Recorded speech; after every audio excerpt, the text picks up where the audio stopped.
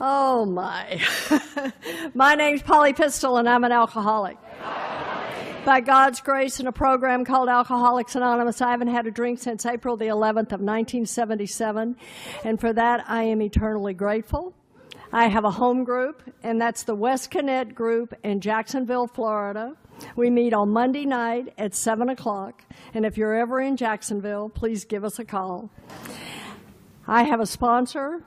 My sponsor has a sponsor, and I sponsor. And I am an active member in the rooms of Alcoholics Anonymous. There's not even words for me to say about how honored I am to be here, how honored I am to be at this conference. And I know that lots of people have said a lot of things about the two of you, Darren and Jody. But I've had a front row seat to watching you two work on this conference. And I don't want to embarrass you, and I know that it will. But what I want to tell you is how much work has gone into this conference. And I'm just going to give you a little synopsis. Darren has a huge job. They have 2 children, and he's been nonstop on this conference. Jody has a full-time job. She is going to the university, and she has 2 children. And they have given their hearts, and they have fulfilled all their other commitments. And it is amazing what the 2 of you have done for Australia. Thank you.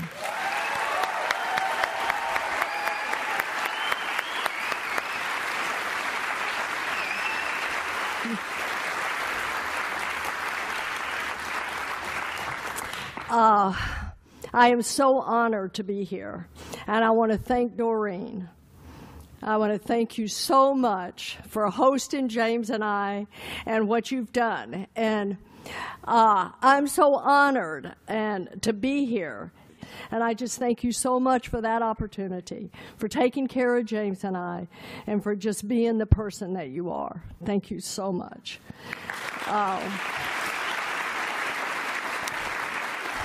I'm blessed that I get to sponsor some people here in Australia, and what I'm really blessed is that they're all here this weekend, and that's an amazing thing, because I understand what Katie was talking about when she was talking about she had met, you know, her sponsee for a long time, and I understand that. I've had that experience before. It's amazing, and it can be done. It can honestly be done. You can do it long distance, and you can get the work done. So it's an amazing opportunity. It's a gift. It's a gift that we get to have, and I'm grateful for that. The speakers. I have had the opportunity of hearing all these speakers, and I've had the opportunity to know all these speakers. And Bob, you did an amazing job on step 1. So it's I love to hear you talk about your surrender into Alcoholics Anonymous. How many people in here are parents? Wow, just about everybody's a parent. And have you ever watched your kid do something really wonderful, and you're just sitting there and you're just so proud you can hardly stand it? That's the way I feel right now after I heard my son do a talk on the 3rd step. I am so proud of the man you are, son. I am so proud of who you are. And I'm so glad that this program has worked in your life the way it has. And I'm so glad that you're such an active member of Alcoholics Anonymous. I also am a big fan of Chuck Chamberlain. And I also was a huge, huge fan of Sandy Beach. And both of these people said something, the same thing in a little different way. And it's kind of where step 6 is for me. And Chuck Chamberlain said that everybody's doing the best they can. If they knew better, they'd do better. Sandy said it with a slightly different twist that I loved. And Sandy said, everybody's doing the best they can with the enlightenment that they have. And that is what step 6 is to me. This is the step that says that I'm willing for God to remove these character defects. I'm willing. But then it lets me know I cannot do it myself. I cannot remove my character defects. Now, one of the things that I truly believe is that God is powerful enough to just come down and go woo and make me, as the book says, just as white as the driven snow. The 12 and 12 says that. As white as the driven snow. And I believe that God can do that. I just don't believe that's how he works. So it is my experience that what happens with me, with character defects, is I get the opportunity to have this character defect so that I can learn from it and work through this character defect and learn whatever lesson it is that I need to learn in life through this character defect. Now, that's the way that I feel like that God works. When I came into the rooms of Alcoholics Anonymous, I had a lot of glaring character defects.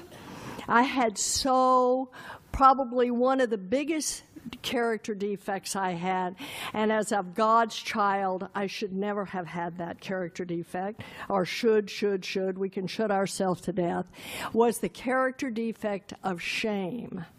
I was so ashamed. I was ashamed. The facts of my life when I came to the rooms of Alcoholics Anonymous was that you looked at this beautiful man that stood here today. In fact, somebody came up to me and said, "Oh my God, what a wonderful job you've done with him." And I said, "You should have seen him when I had him." Alcoholics Anonymous did that job. I had nothing to do with that job. Nothing. But the facts of my life, when I came into the rooms of Alcoholics Anonymous, and I could not stop drinking because I was so guilt-ridden. I was so full of guilt and shame. And the biggest guilt that I had is that I am a Dr. Jekyll and Mr. Hyde that you read in the big book of Alcoholics Anonymous. And when I take a drink of alcohol, I become someone else. And what happens is I had these two little boys. And make no mistake, I loved these children. I loved these two little boys. I loved them with all my heart. But I would take a drink of alcohol, and I would change. And I would be mean, and I would scream, and I would hit, and I would hurt the children, these little children in my life that God had given me to raise. And I was so grateful when I came to the rooms of Alcoholics Anonymous. And I have been given great sponsors. And the first sponsor I had was a man who had gotten sober in Long Beach. And he had been a Monsignor priest, and he was a chaplain in the Navy. And through him, he was sponsored by a man that most of Australia knew as Frank came to Australia. Frank Honeycutt, time and time again. Frank Honeycutt would come to Australia. And he was sponsored by Frank. And a few years later, Dave and I had the opportunity, after we married, to move to California. And I got the opportunity to just walk behind Frank Honeycutt for 25 years, and I will be ever grateful that I had that man in my life. And I told Bob last night, I said, anytime I hear somebody repeat the things that Frank used to say, he was just the most humble man I have ever known. He was so humble, and he gave us all of those gifts. He went to a meeting every day, like Bob says, sometimes twice a day, and all he did was just help people. And I was grateful to be in his footsteps. And my first sponsor, unbeknownst to me, I didn't know Frank then, was a man that Frank sponsored. And what happened is I asked him to be my sponsor. And I think that God has such a sense of humor, because I am a Southern Baptist. Now, you guys in Australia may not know what Southern Baptists are. It's a very fundamental religion in the States. And I mean, they'll get you scared to death of God. You know, them preachers are at the podium and they're saying things like, you're born a sinner. You're going to burn in hell. I mean, you think and the Baptists are screaming, thou shalt not drink. And the other thing is the Baptists hate the Catholics. Now, I don't think the Catholics think a thing in the world about the Baptists, but the Baptists hate the Catholics. And when I was 18 years old, I was going to get to vote for John Kennedy. Oh, my God, was I in love with John Kennedy and Jackie.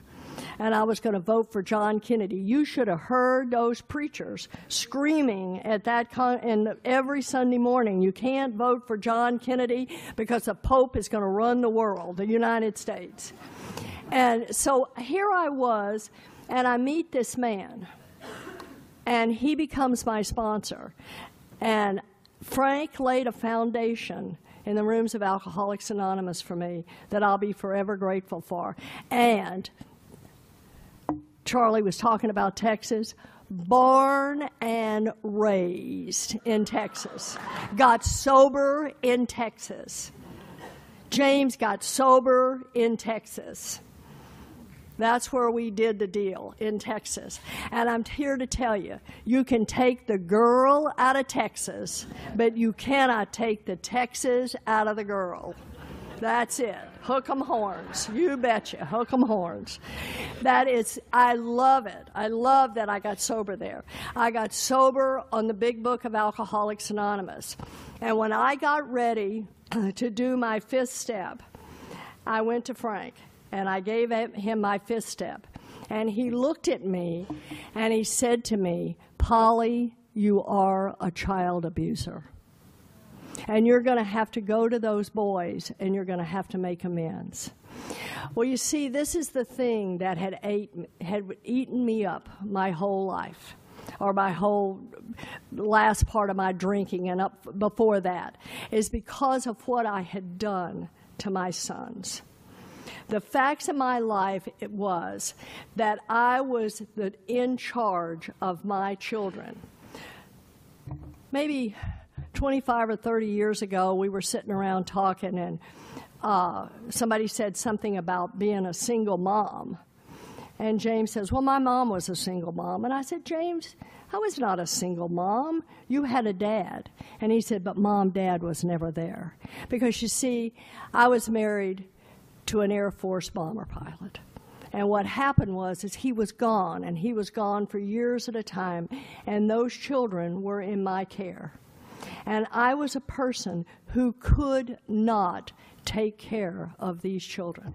I could not care for my children. And what happened is when I was sober, I knew what I had done to my sons. And sober, I couldn't stand it. I couldn't stand who and what I was. And the only thing that would take away the pain of all of that was to take another drink. Was all I could do, is just take another drink, because I hated myself so bad for what I did to my kids, and I would start the cycle all over again to what I would do to them. Now, the facts of my life when I came to the rooms of Alcoholics Anonymous was I knew I couldn't call myself a child abuser. Frank did that. I knew I had hurt my children, and I couldn't stand what I had done to them. The other is my husband was 100% disabled from the Air Force. And we don't know for sure, but it's pretty obvious that he was a victim of Agent Orange. And he was very sick, and he got congestive heart failure at the age of 36. And he was about 75% bedridden. And I could not be there for him. I couldn't be there. My father was dying of colon cancer in Abilene, Texas. And I was dying of the disease of alcoholism and harming all these people in my life, the most precious people in my life, and I was harming them. And my disease was I couldn't stop. I could not stop. I didn't know. I didn't even know. I didn't know another alcoholic. I didn't even know another alcoholic until I came to AA. Alcoholism is not in my family. It's not anything I knew anything about. I didn't know what was wrong with me. But when I did finally get some help, and I went to a detox center through some circumstances, my husband took me there.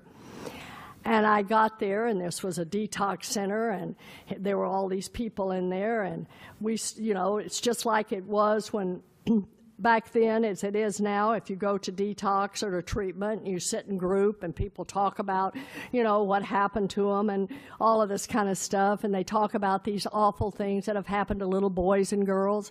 None of those things had happened to me. Then I'd listen to these war stories, which I loved. My jaw would be hanging down. I was so naive when I came here, would just be hanging to the ground because these people were divorced. They'd been to jail. Some of them had been to prison. But what that did for an alcoholic like me is that set me up for one of the things about this disease that tells me I don't have this disease and sets me aside to be different from other people. And I said, well, listen to them. People like me don't become alcoholic. Look where they come from. And what I do is I end up leaving that detox, have a little jitter house romance while I'm in there, and stay sober for 58 days, and then get brought back into that treatment center, more dead than alive. And what happens is I reach that point of desperation, but the desperation is like I can see myself.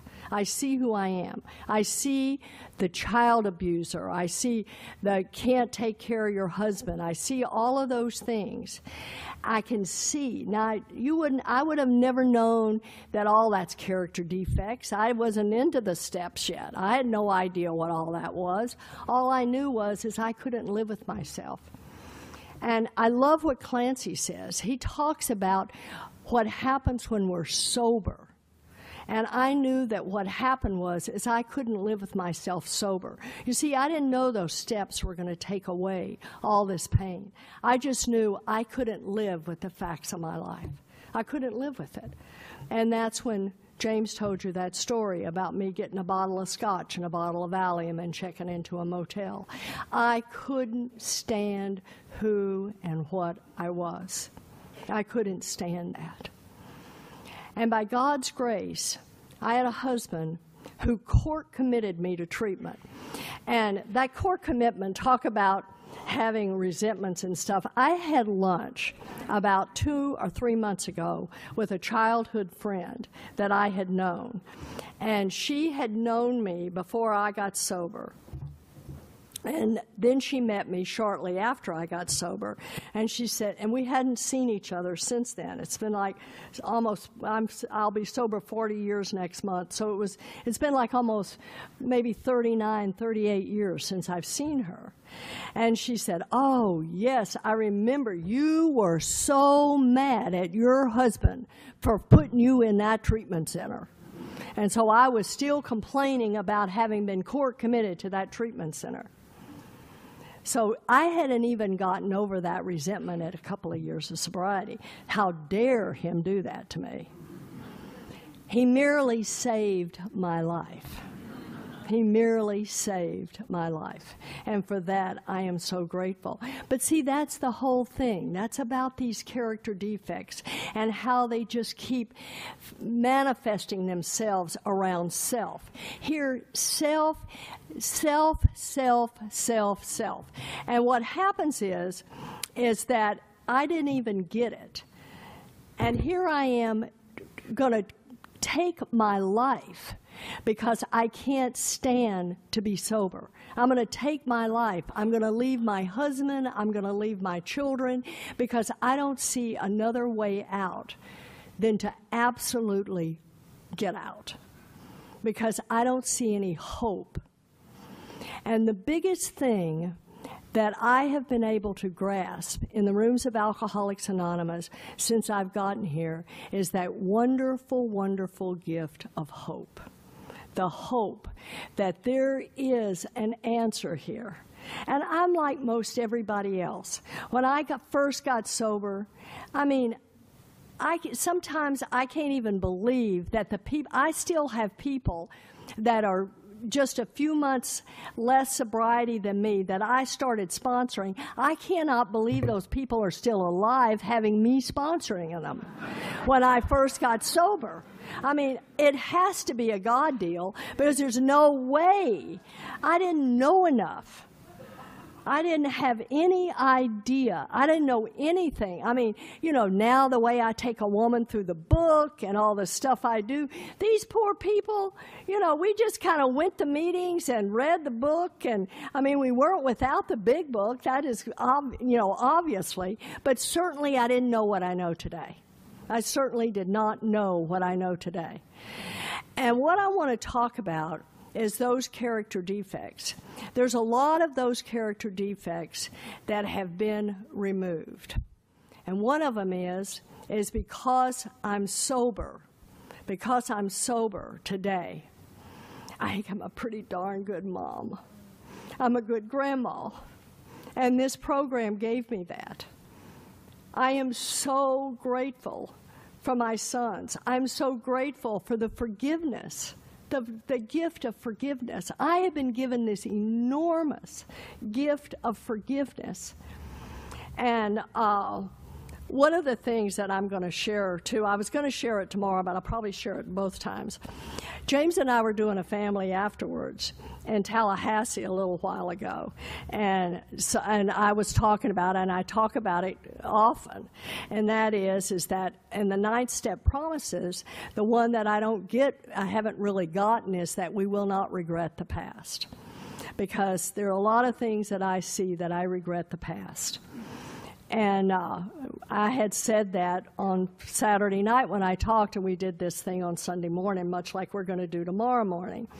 And James looked at me and he said, on Sunday morning, he said, "Mom, I am the man I am because of all of the things that have happened to me. And you just need to get over it." And I wish you could just say that and wipe it away. That would be great. But these are the things. You get the gift of forgiveness here. Amazing. Here we sit, people who have done so many things. And all I can tell you is that I am glad that the God of my understanding is merciful instead of just. Because if I got what I deserved, I certainly wouldn't be standing here with you people today. So what has happened is some of those character defects have been removed. Some of the glaring ones have been removed. But most of them just kind of take steady work. I'd love to tell you right now that I never tell a lie. I lie all the time. I might tell you, you look great in a dress, and in my head, I don't believe it. I do that all the time. I'd love to tell you that I lie. I'd love to tell the truth all the time, but I don't. And one of the things that happens, we were in a meeting Thursday, and at noon, and they were talking about that the best we learn through pain. And what happens is things that happen to us that cause pain are our greatest teachers. And I know that today, and I'm supposed to thank God for the pain. Thank God for the pain. And that was what the reading was, and Bill, as Bill sees it. And Bill talks about all spiritual pain is the touchstone of all spiritual progress. That has been my experience. I would love to learn really deep stuff in other ways. But it seems like that's the way I have to learn it, is through pain. Now, what I'm going to try to do, I didn't even see what time I started, so I'm sure that I started at 12. So one of the things I'm going to talk about is some character defects that are today. Now, we all have manipulation, lying, all of the character defects and I still have them all. I think what happens is that I've made some progress in all of it, and I don't do it all the time. I'm a much better person at it, but I still have character defects that really, really harm me. And probably one of the worst character defects that I have that causes me so much harm is fear. And I have been having a lot of experience in the last year and a half with the character defect of fear. Last September a year ago, in fact, Robin and Leslie were visiting us. They're from Perth, and they were visiting us in Jacksonville. And Leslie's a nurse. And Dave was getting ready to have a little back surgery. It was very non-invasive, but it did require a mild anesthetic. And in doing that, they had to do a chest x-ray. It was just standard operation. That's what they were going to do, is a chest x-ray. And what happened was they saw a spot on his lung. And then the next day, they did a CAT scan on him. And we went to the doctor, and we got this CAT scan report, and they set him up for a biopsy. But Leslie was there with us, and she said, "I'm certain that that's cancer. And that, but it looks like that it's encapsulated and it's going to be all right." And what happened is Dave did have cancer, and he had lung cancer. And then he couldn't be operated on for the lung cancer because on the CAT scan they found a clot in his heart. And they had to get rid of and it was just one thing after another that was going on. And finally, we ended up being able to do the cancer surgery, and in the meantime, the cancer had grown twice as big, very fast, as most lung cancer is, very fast growing. And I began to have a fear. And I remember being at Ladybug, and I love this person named Mary Emma. And if I had been there, and I had also said it to Sharon, because that he hadn't had surgery yet. It was in November. And I told Sharon, "I don't want to be you. I don't want to be you." And because he was so sick, and I was scared. I was absolutely terrified, because I didn't want to be you. I didn't want to be Mary Emma. And but this was serious stuff. And so I started this thing with fear. I just got so much fear. And I've kind of it's been better as a year and a half has gone. But Dave's 81 years old. And when they remove half your lung, and when they give you chemotherapy, and they do all those things, that's a pretty rough ride on an 80-year-old man. And so it's been kind of tough. So let's get down to about right now. And about 10 days ago or 2 weeks, I can't remember, my husband got up to go to the bathroom. And he was so weak, he couldn't do it. And I called a friend, Jim Powers, the friend. I mean, probably one of the finest men in AA you'll ever meet. And I called him to come help me. What am I going to do? And Jim was an EMT, had been an EMT. And so he knows all that stuff, has helped me through this whole thing. Jim's been there. And he said, we need to call an ambulance. You or I cannot get him down the stairs and into the car. We can't do it.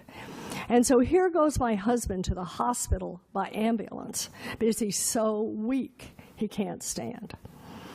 And then I take him to the doctor on Monday, and she says, you know, he's just really sick. He has a lung infection, which is pretty common when things like that have happened. And she even wrote me an excuse, a letter, that there's no way you can go to Australia. And I'm just devastated because James and I were going to be together. This was like a trip of a lifetime. And I was just into that selfishness and self-centeredness. And, I mean, look at what's happening to me. I don't get to go to Australia and all of this. And I had just finally surrendered, which took a lot to surrender. And I started emailing Jody and Darren that I don't think I'm going to be able to make it. And then, you know, when all else fails, I decided to call my sponsor.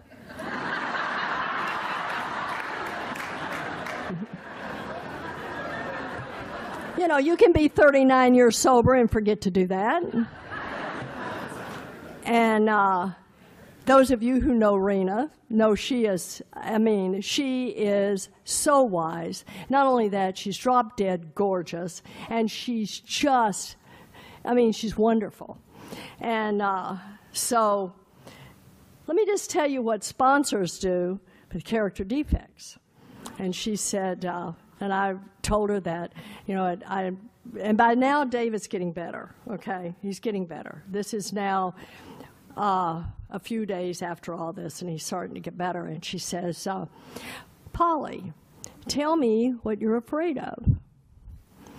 And I said, I'm afraid something is going to happen to Dave, and I'll never forgive myself. Did everybody hear that? Yeah. I will never forgive myself. Not that it had anything to do with him, but I wouldn't forgive myself. Selfish, self-centered. And she said the words, her first words before she continued, she said, any decision based on fear is a poor decision. And she said, you were going to Australia. What provisions had you made for Dave? And I said, well, I had called his sponsee, Jane, in Las Vegas, and asked her if she would come to Jacksonville and stay a week with Dave. And not only did she come, she was so delighted. She said, oh, my God, I get a week with Dave. She was so excited to come stay with him. And then Jim, who has a dog, Lucy, and instead of coming and checking, you know, on his dog or whatever, and my dog, he says, I'm putting Lucy in the kennel, and I'm moving in with Dave until you get home. These were the provisions that I had made to come here. And what happened is that she said, well, it sounds to me like you've made some pretty good provisions for Dave to go to Australia. She says, but I'm not hearing any element of God. Where's God in all this? Where's God? Does God love Dave as much as he loves you? Is God going to take care of Dave while you're gone? And she says, something could happen to Dave and you could be at Costco. And it would be the same. And she says, in my opinion, I think you need to go to Australia. and let God take care of Dave and all the people he has provided for you to care for him, and you trust that you are not the one that is keeping Dave alive. Now, I want to point out that character defect. It's called self-reliance. I had no idea how steeped I was in the character defect of self-reliance. That what I was doing is like I was praying for God to take care of Dave. I've been praying that ever since all this started. But I'm not sure I really was letting God take care of Dave. I thought I was doing it. I had gotten so involved with that I had let God just go right out. I was giving it lip service, but I wasn't relying on God. What is amazing is that I am in Australia having a trip of a lifetime with my son. We haven't ever been able to do this. Not ever have we been able to do this. To be together for 2 weeks and do stuff together. We've never had this, and we're having a trip of a lifetime. And I would have passed that up. And then Rena, being such a smart sponsor, she knows my story really well, plus she knows my son really well, and she says, and can you imagine the amends that you're going to be able to make to your son in this 2 weeks? See, because I'm in self, and the third step just sort of sets up everything it sets it up for the inventory, and definitely when we talk about, there's only 2 paragraphs in the big book about character defects. But you know what it's saying is, it's just telling us that we cannot get rid of them. We have to surrender it to God. God is who removes the character defect. I have to surrender myself to God to have the character defect removed. My Creator, I offer myself to you to take away the good and the bad. I offer myself to you. I have to have God remove these character defects. Self-reliance is what I had because I was so steeped in fear. I'm going to talk about 2 other character defects that are really mine, besides the fear of self-reliance. And the other is being accountable, commitment, and justification. And I'm going to mold that all up together, okay? I was at a conference in Lake Lanier a couple of years ago, and somebody I love really a lot came to me and he said, you ought to take a look at how you stay on the road all the time and leave your husband. And, you know, both of you are in the later years of your life, and this is a time that you should really be spending time together. And, you know, people don't come to you and tell you those kind of things unless they really love you, unless they really care about you. And he says, I'm concerned about you. You don't know how to say no. You're gone every weekend. I'm concerned about you. And I just wish you would just think about it. And so I started thinking about it.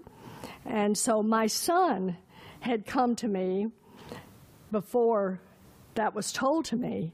And he says, you know, it's really painful to watch my mom kill herself.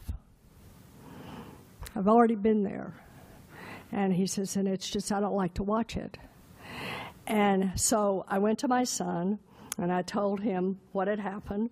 And I said, I want you to keep my schedule.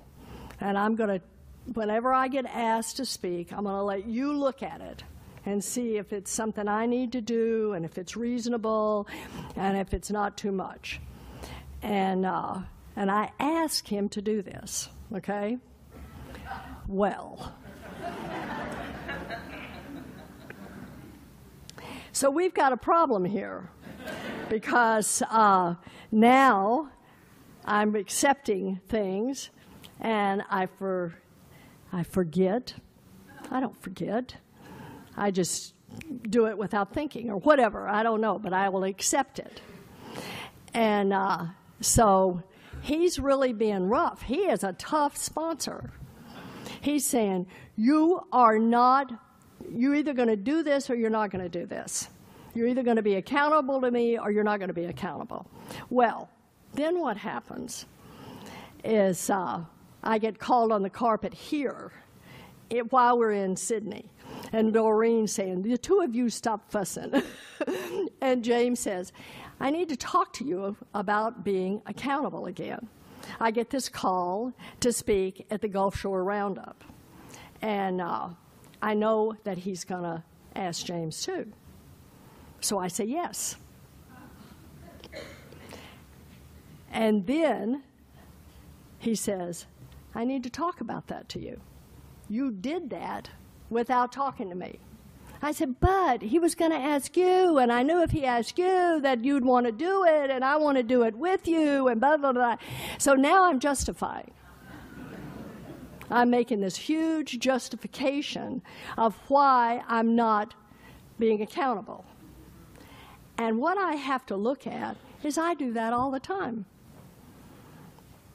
I will justify something that I need to be held accountable for.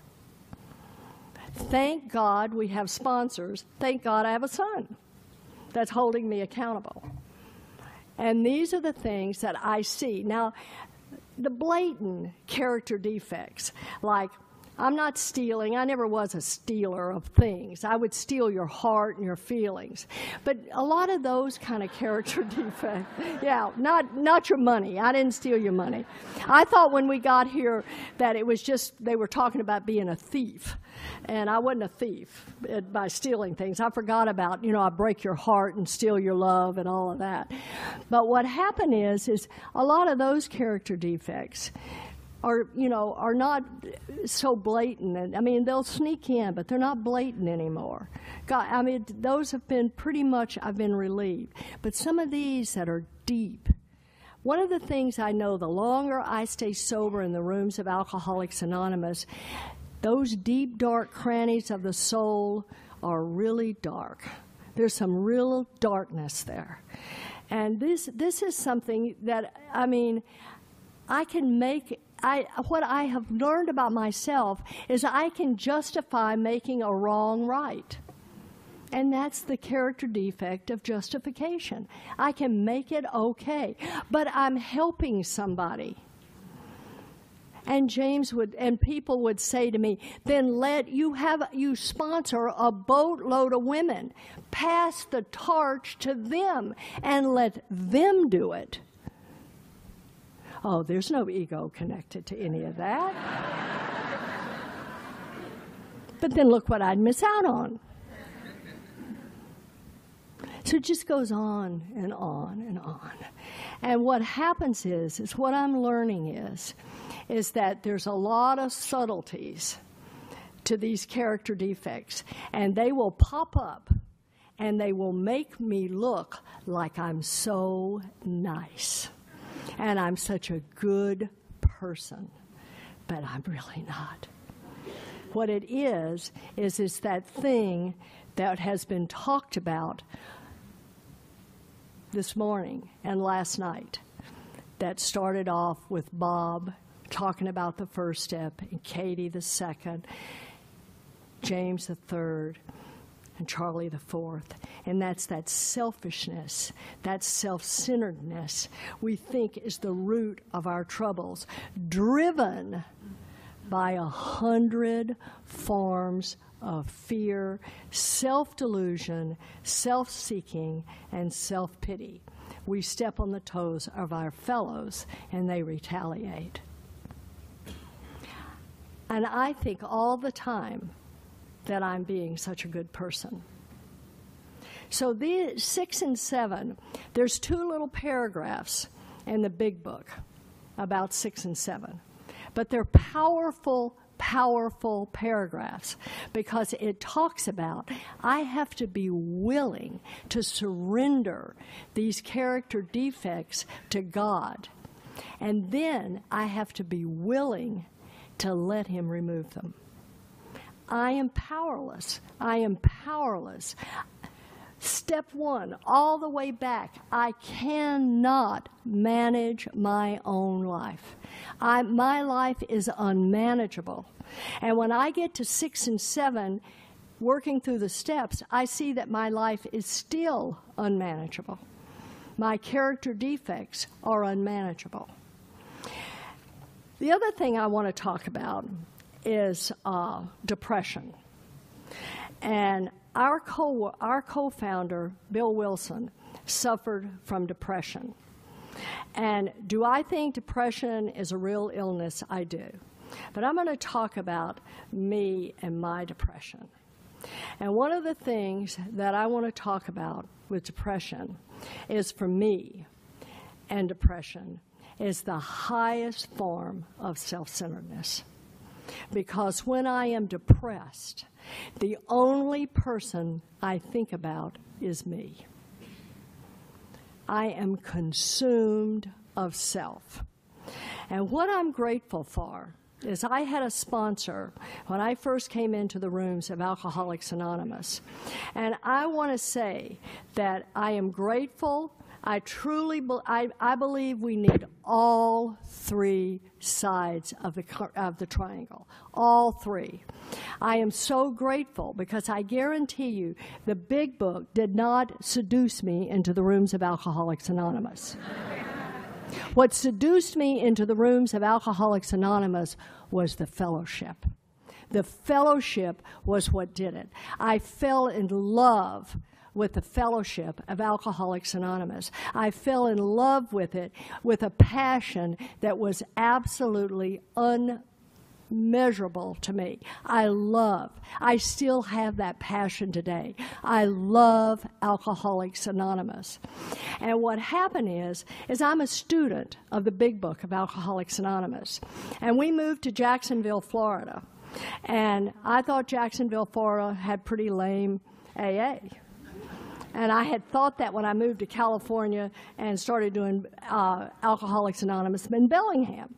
And then Don and Eileen moved there, and we put together a conference, and it got good. It got real good. And so I thought it was great. Then we moved to Jacksonville, and here we go again. Really lame. And I'm a student of the big book. I love the big book. And it seems like every time I read it, I find something I missed. I didn't even see it there. But something was missing. And what was missing was the fellowship of Alcoholics Anonymous. And what I have today in the rooms in Jacksonville is we have a tribe. We have a tribe. And I love it because Judith's run around here with a sweatshirt on that says Road Dogs. And I can tell you right now, I believe that if I were isolated somewhere in Iceland or Greenland or somewhere, if I had the book of Alcoholics Anonymous and a good relationship with God, I'm going to stay sober. But I'm going to tell you, if I don't have the fellowship, it ain't near as much fun. And what I love about the fellowship of Alcoholics Anonymous is it's fun. And then the service, I got to be into service. And what happened for me is what Frank told me when he said, okay, so you're depressed.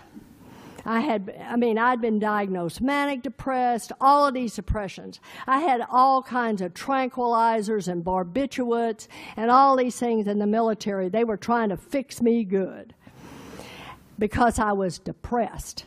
And he says, I've got an antidote for depressed. You go help another alcoholic.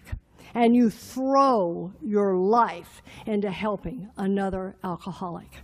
And I can tell you today, one of the greatest gifts that I have is being able to work with other women in this program. It is absolutely the greatest gift that the program of Alcoholics Anonymous has given me, is being able to work with another woman. Nothing will light my fire like sitting down and reading this book with another woman and watching the lights come on. And Bill talks about that in the language of the heart, in the thing that he talks about, our next frontier, emotional sobriety. Nothing will light our fire, or what Bob says, turn the juice on, like watching somebody's lights come on and see somebody begin to recover. One of the things that I truly believe is that everything we have, whether it's a character defect, whatever happens, God uses it. There are no negatives in God's world. And there was a guy that I had the privilege of knowing by the name of Dr. Paul. And he used to say, there are no negatives in God's world. Everything, all of those character defects, eventually work for the good. Because what happens, if nothing else, is I just get to tell on myself and let you know I have it. So if you have that character defect, you can tell on yourself. And that's what keeps us going. Because if we didn't tell on ourselves and we didn't continue to take inventory and point out those character defects, we would not continue to grow in the rooms of Alcoholics Anonymous. And one other thing that I want to say about 6 and 7 is that when I am doing a fifth step with a sponsee, I have no problems telling them what their character defects are. So if you're sponsoring and they don't see it, just tell them. If they knew, they would put it down. So because I'm grateful that a sponsor looked at me and said, Polly, you are a child abuser, and was willing to tell me the truth, to absolutely give me the truth, whether I wanted to hear it or not. And those are the gifts that I've been continually given in the rooms of Alcoholics Anonymous. And today, I've got 2 character defects that I shared with you that happened, that I have become well aware of coming to Australia. And I'm so grateful. I'm going to thank God for those character defects, because what happened is it just got me a little more in the book. And it just shows me at 39 years of sobriety, I got a lot to learn. God bless you.